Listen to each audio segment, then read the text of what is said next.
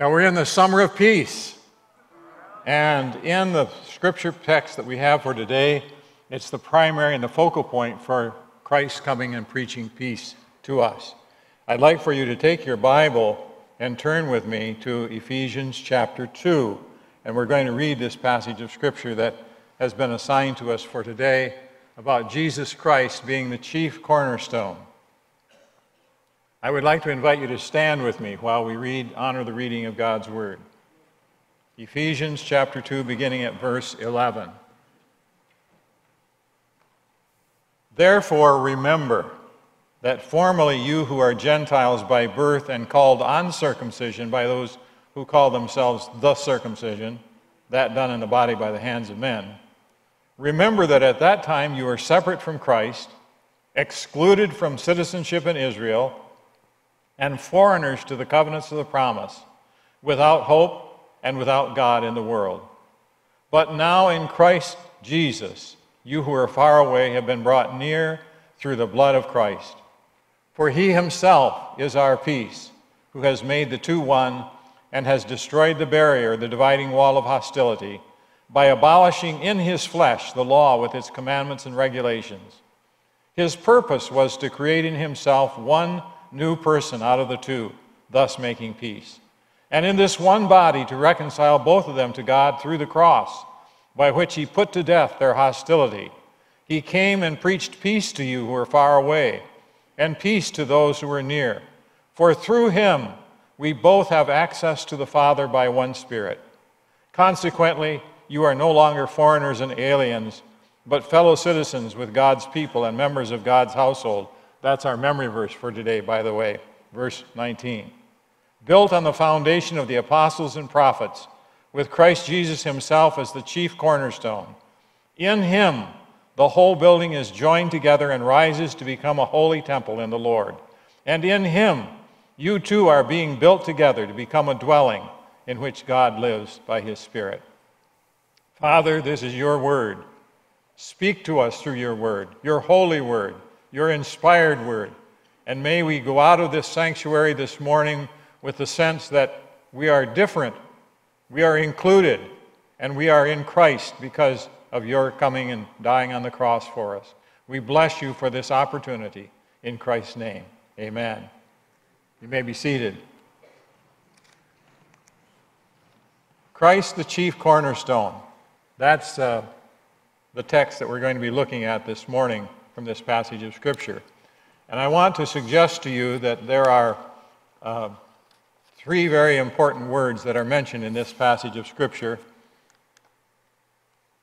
And this will form sort of the outline of my thoughts as I share with you this morning.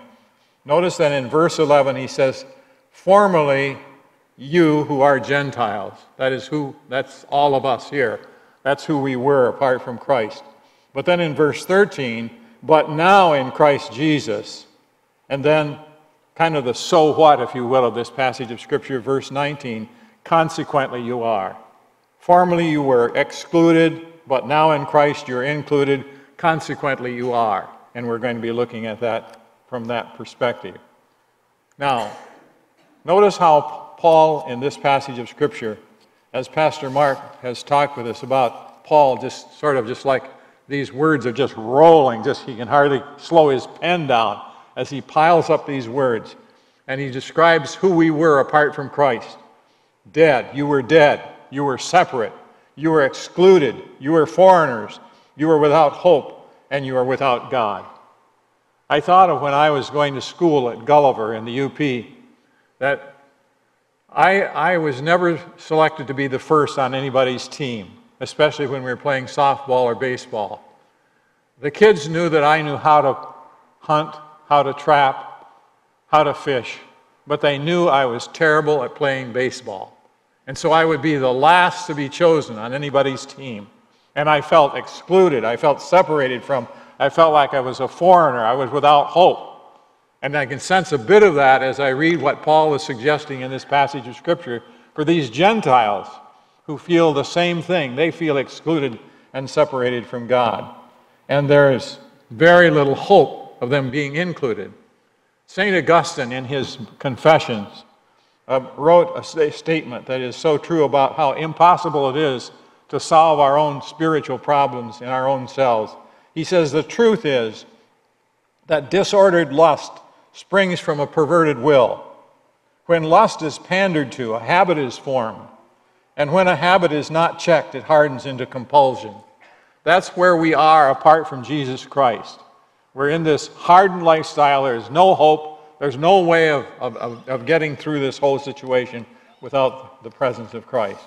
And so we notice that in this particular text. But he says, but now in Christ Jesus. And there's the significant change. You who were once far away have been brought near through the blood of Christ. And Paul makes much of it in this text. Again and again, he is our peace. He is the one. It's in Christ. It's through Christ. And it's in him that we are being built. So that we find that the cross is the significant difference. And then comes the consequently you are. No longer foreigners and aliens, but fellow citizens with God's people and members of God's household. Now, this dividing wall of hostility, I want us to think about that for just a few moments. Peace is the descriptive word in God's household. And here is, again and again, Paul repeats this theme in this text that we read to you. Verse 14, he himself is our peace. Verse 15, thus making peace. Verse 16, putting to death their hostility. Verse 17, Jesus came and preached peace to those who were far away and peace to those who were near.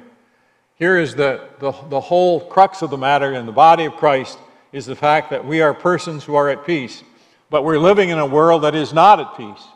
There are all these walls that separate and divide, and there is this hostility that is so present in our culture, and we see it politically, we see it theologically, we see it socially, we see it economically. I mean, we're living in a world that is just full of all these walls of hostility. I remember when President Reagan said to Mr. Gorbachev, Mr. Gorbachev, tear down that wall, when he was talking about the Berlin Wall. And I've thought of the various walls that, I mean, we have a wall now that is separating us from our people from the south in Mexico, this wall that is hopefully something that is not going to divide and destroy who we are in America. But we are familiar with walls and denominational walls. And I recall when I was pastor here many years ago, I organized a group of pastors to go to the Peach Dome down in Georgia. And we went to a clergy conference where I think there were 40 or 50,000 pastors gathered. And it was just exciting for me to see all these pastors coming together. There were biker pastors, there were Messianic Jews who were there were Catholics, there were Protestants, there were Baptists, there were, in fact, my prayer partner was an Episcopalian priest. And it was just interesting to see all the different people that came together, and in Christ, we were at peace. In Christ, we experienced a wonderful and marvelous unity, and that's what Paul is preaching about in this passage of Scripture. I can remember one of the leaders at that conference in Atlanta said, I'd like for all of you to shout out when I give you the word on a count of 1 to 3, the name of your denomination. And so we all, 1, 2, 3, and we all said what our denomination was. I hollered out Free Methodist, but I don't think anybody heard me because there was just this great crescendo of confusion about all these different denominations and all these different groups. And then he said, I want you to in unison, say the word of the one who has saved you from sin, Jesus Christ. And there was wonderful unison as everybody in the room just said, Jesus Christ. And it was just beautiful for me to behold that wonderful sense of unity that we had as we thought of the peace of Jesus Christ. But we're living in a world that is full of all these walls of hostility. There may be hostility in your home, in your marriage, in your relationship with somebody at work. There may be, I just don't know what those walls are. There are certainly Calvinist walls and Wesleyan walls, and it's just a part of our culture. Democratic walls, Republican walls, all kinds of political barriers and so on. But it's interesting that in Christ, what Paul is saying here is that in Christ he comes and preaches peace. to those who are hostile toward one another. And in Christ, these walls come down. Praise the Lord for that. And that's what Paul is emphasizing in this passage of Scripture. So he came and he preached peace. And I want you to notice that, as someone has said, fear is opposed to peace. Fear is false evidence appearing real, someone has suggested, or fake news. And if we're caught up in fear, we are not going to have any peace in our hearts, but Christ comes to bring peace. In fact, remember in John 14, just before Jesus went back to his Father in heaven, and before he went to the cross, his disciples are troubled, and they're very anxious, and they are afraid. And Jesus said, "Let not your heart be troubled. Believe in God, believe also in me." And then he said, "Peace I leave with you, not as the world gives I unto you. Let not your heart be troubled, and do not be afraid." Whenever Christ invades your home as a husband and wife, whenever Christ invades your work relationships, whenever Christ invades any of our interpersonal relationships, he brings peace. And that's the beautiful thing about the cross that Paul is emphasizing in this passage of Scripture. Then he makes this note that I think is important for us to understand, that he abolished in his flesh the rites of purification as far as ceremonial law, how sacrifices are to be offered, because he was the one supreme sacrifice. No more sacrifices are needed. Now the ethical law stays. The Ten Commandments are still there in terms of God's ethical expectations. But he talks about abolishing in his flesh the law, these restrictors that keep people from experiencing the true cleansing power of Jesus Christ. And then I like verse 15 when he says he wanted to create in himself one new person out of the two, thus making peace. And it's interesting, the Greek word that Paul uses here, because in the Greek language there are two dominant words that can be used for the word new. Neos is new at some point in time. For instance, I go across the street and I get myself a Big Mac. Now it's a new Big Mac. It hasn't. It's fresh and all of that. But there are perhaps 1 billion or more others that have been created, and so it's not a unique kind of experience. Or I go to purchase a new F-250, which I would love to do. And every pastor ought to have one, and it's desperately needed, as you might understand. But that F-250 is simply, it's a new truck, but there have been thousands others that have been built just like it. And so that's one word that can be used for new. But the word that Paul uses here, kainos, is that it's new in the sense that it has never existed before. It is something that is brand new, to creating himself one new person out of the two, thus making peace. So the distinction between Gentile and Jew, between male and female, between all these distinctions that are often made in our culture, those are all gone when Christ comes with a message of peace and creating one new person out of the two. Now, I want you to notice how many times Paul uses the word one in the text. Verse 14, he has made the two one. Verse 15, to creating himself one new person out of the two. Verse 16, in this one body to reconcile both of them to God. Verse 18, we both have access to the Father by one Spirit.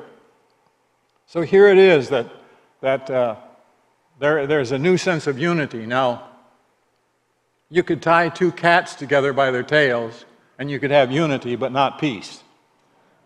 And I don't suggest that you do that, but what Paul is suggesting here is that there is a new sense of unity that happens when Christ comes into our hearts and into our lives and dissolves our destructive differences.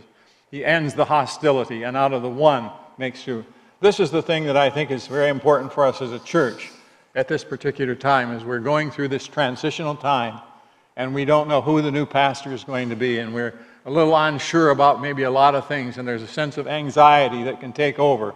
But I just want to encourage you to understand that we are one in Jesus Christ. And in the book of Acts, when the Holy Spirit came and was poured out upon that early church, The one word that is appearing occasionally throughout the book of Acts is they were all together in one place and they were all with one accord. That is, it's not that they didn't have personal distinctions and differences, but about the big thing, about the mission of the church and what Christ wants to have take place. They're agreed. And we can have our differences here and still get along with each other. And I mean, I know that some people talk about, I don't like the fact that we're going to have one service during July, or I'm not all that into contemporary music, or I'm not all that into hymns, or I'm different styles and different things that can become divisive things are really insignificant in the light of what Christ wants to do in bringing us together as one congregation with one purpose, with one desire and one heart, that we are one together and united together in Jesus Christ. Then I want you to notice another thing in this text, is that verse 18, he says, "For through him," that is through Christ, "we both have access to the Father by one Spirit." Now I want you to think of that, access. You have access where you had been previously denied access, but you are now included. We have access to the Father by one Spirit, anytime, any place, any person.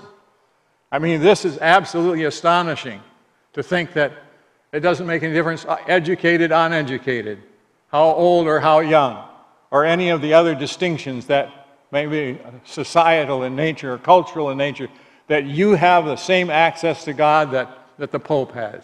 You have the same access to God that somebody who may be one of the most devoted persons you know has.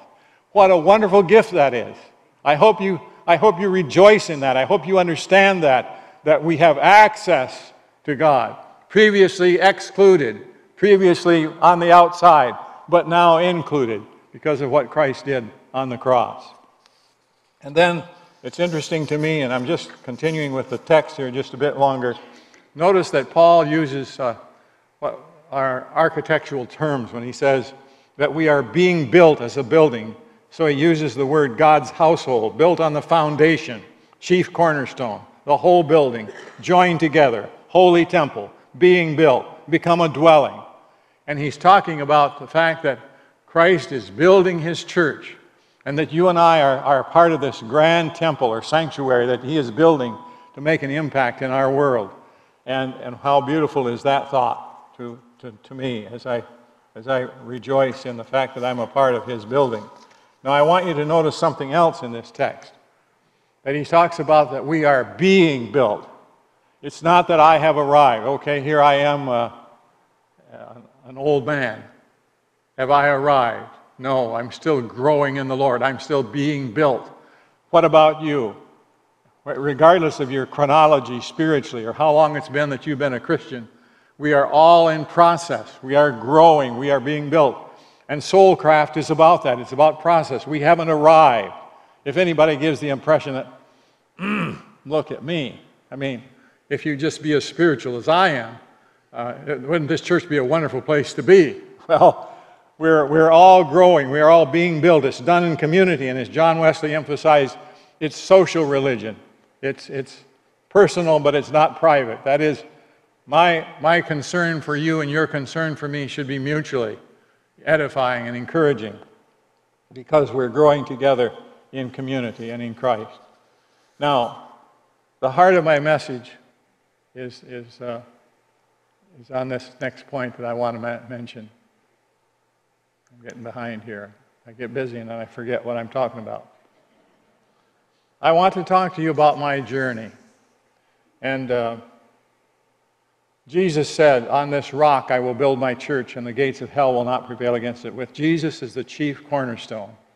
And I want to just personalize this in terms of my own spiritual journey just a bit, that maybe can be helpful to you. I went to Asbury Seminary in Wilmore, Kentucky. I got my Master of Divinity there, got my Doctor of Ministry there, and I had a wonderful experience at Asbury.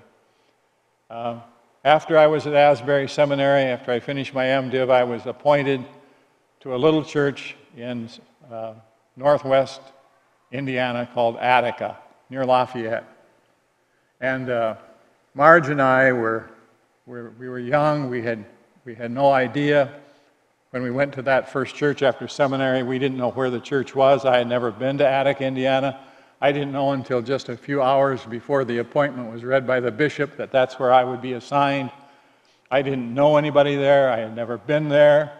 And so we loaded up all of our earthly belongings in a truck that said Adventure in Moving, U-Haul, and she drove the little Volkswagen Beetle that we had for our transportation, and I drove this truck, and we headed from Lexington, Kentucky to Attica, Indiana. Now, this was an interesting experience because I had never been to Attica before, and when we got there, the parsonage was an absolute mess. The front porch was rotted out. We had to lay boards down to move our furniture in. Bees had built a colony of honeybees were in the wall inside the kitchen. The master bedroom was something that is to behold. Ceiling paper was hanging down because there was a leak in the master bedroom. And when Marge got inside, she broke down and cried. And I felt like it, but I think I made it without. Anyway, we went over to the church, and we learned that the church had been built in 1874, and Bishop E.P. Hart, for whom Hart Auditorium is named, was the bishop who presided over the building of the Wabash Conference in 1874, and that building had been constructed then. They had a large bolt, or 3 or 4 bolts through this building. The outside walls were brick, and it was held together by these turnbuckles that kept the walls from collapsing. In behind me, where I would preach, were funeral curtains. The interesting thing was that a funeral director donated those funeral curtains to the church because the plaster was falling down behind the pulpit area, and they wanted to kind of disguise things. And so they decided that would be a good thing to do. And these funeral curtains were what they used to use. Some of you may not be even familiar with this, but years ago, many years ago, they would do the viewing of when somebody would die, they would have the viewing of the body in the home, in the parlor or wherever it might be. And these curtains were what they used. So every Sunday morning I'm preaching life, and people look behind me and they see evidence of death. It's just quite an encouraging thing. And I remember one Sunday that the basement used to flood. And I didn't know that it was my pastoral responsibility to clean the basement up after it flooded, but I found out it was. And I remember one Sunday, one of the ladies had gone down to teach her Sunday school class, and when she came back up out of the basement after teaching class, she said, "I want you to look at my legs." Well, as a pastor, I tried not to focus on women's legs, but anyway, that morning I looked, and her nylons were covered with fleas. And Marge later reminded me that she didn't feel God had called us to pastor the Flea Methodist Church. But anyway, we had fleas. Then add to that when we arrived there, the man who had been the Sunday school superintendent had turned his back on the Lord and was downtown tending bar at Sandy's Tavern. His wife was having an affair with the guy who had been in charge of the intermediate Sunday school class, and I mean, it was just very discouraging. And I got very depressed, and I just began to think now, Lord, I'm a very talented person. Why did they send me to a place like this? You know, I mean, and I was very discouraged, and I thought about following the advice of some of my seminary professors who had encouraged me with the possibility of going to Princeton to school and getting a doctorate and coming back and teaching at Asbury Seminary. And I began to feel a pull in that direction, thinking, well, maybe I made the wrong choice. Maybe I should have gone on to Princeton. And I started developing in me a sense of hostility toward the conference, toward the Lord, toward the church, and began to wonder if this is where I should be. And there are many other features that were a part of that whole process, but I just, different times, thought about calling the conference superintendent and said, I've had all this church that I want, I can't take any more of it, I'm out of here. And one day Marge asked me if I would go down to the local A&P store downtown to get some bread and some milk. I don't know if any of you are old enough to remember the A&P stores, but anyway. I went down to the A&P store, and I'm processing all this hurt and this hostility that I'm feeling. In addition to that, I had one member on our church board that had the spiritual gift of being in opposition to everything I planned to do. I mean, anything that I was for, he was against. And it was just those kinds of things going on in my mind. So I go down to the A&P store, and I'm processing all of these anxious thoughts and some of the anger and hostility I was feeling. And I walk into the store, and something happened. I heard somebody whistling. And it was the guy who was the meat cutter. He was getting ready, putting the meat in the meat case for the day.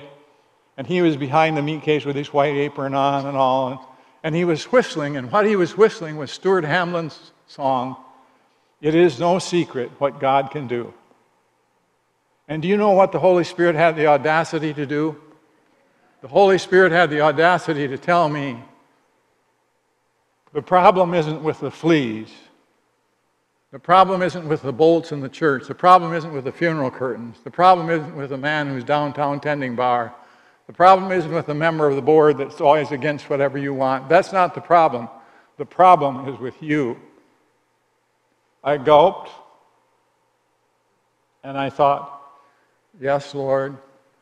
And I want to tell you, I don't know if you've ever been arrested by God in an A&P store, or if the Holy Spirit in some of the most common, ordinary place has taken some common, ordinary person and spoken to you. But Delbert Cobble, who was the meat cutter, later I got to know him, and he became a member of our church. But God used him whistling a Stuart Hamlin song as he was arranging the meat in the meat case. And God used him to speak to the heart of this young pastor. And I want to tell you that God did something in my heart then. And something happened that changed my ministry. And something happened that directed me in a very new direction. And I'd have to say it was a turning point in my pastoral ministry. We began to see people say, oh, the fleas were still there, and the old bolts were still, and the funeral curtains were still there. But God began to work in my heart and my life and in that church. And we saw a turnaround. We were able eventually to build a new church. And we saw the Spirit of God moving. And what looked like it was going to be the worst experience of my pastoral ministry became one of the best experiences of my pastoral ministry. And I would have to say that in addition to being pastor here for 14 years, that the years I spent at Attica, Indiana, were some of the best years I ever had. Because God came, and with these walls of hostility that had been building in my heart and in my mind, God came and brought peace. And you know He can do that for you. God's a specialist at doing that sort of thing. I don't know most of you here, but God knows you. He knows your home. He knows the situation you're involved in. He knows the challenges that are before you in your work situation. He knows all those sorts of things. And I know that the thing He longs for every one of us is He wants to come and preach peace to us. He wants to come and break down the walls of hostility between husband and wife, parent and child, next door neighbor, employer, employee. He wants to bring peace. And Jesus is the only one who can do that. And I pray this morning that you will allow Him to do that in your heart, should it be, if those barriers are there, that Christ will come and speak His peace. He comes and preaches peace, said Paul. And I'm so glad for that.